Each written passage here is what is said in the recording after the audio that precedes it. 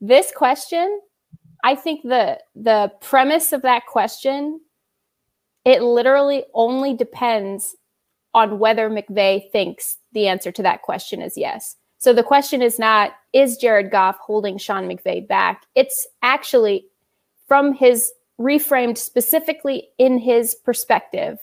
Does Sean McVay believe that Jared Goff is holding him back? So I can't say this, whether he is or not. I don't have an answer to this question, and it's a great foundation for question RH3LA. I think that it's the question of this tenure, of this marriage between the two. But the real question in terms of how this decision is ultimately going to be made is not based on however we move the goalposts of the answer and the statistics and the, quarterback wins, which aren't a stat, and like all of these different things.